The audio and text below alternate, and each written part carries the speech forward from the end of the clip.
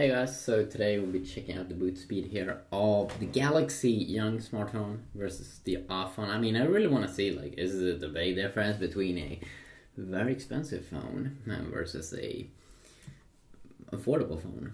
Or I'm not sure if it's affordable even. So let's do this. Let's pull this off. So we're gonna boot them down. See which one powers off first. It's the Galaxy Young. Just wait here for the iPhone.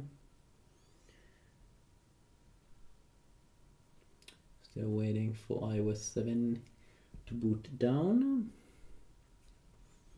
Hopefully it could be much better speed booting down in next generation iOS, or I mean just the when it's not beta anymore.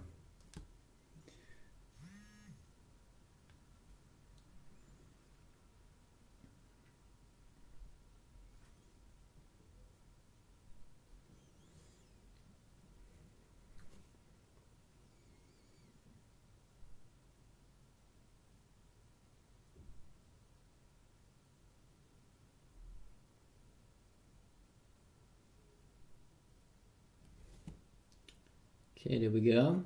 iOS 7 is up and running. Oh yeah. It's up and running. And now we have the Galaxy Young. I mean, this is really a baby phone. I mean, there's not that many Galaxy phones that's smaller than the iPhone, but hey, there is a few. There's a few on the market. And I think that's pretty cool, pretty awesome. Yeah.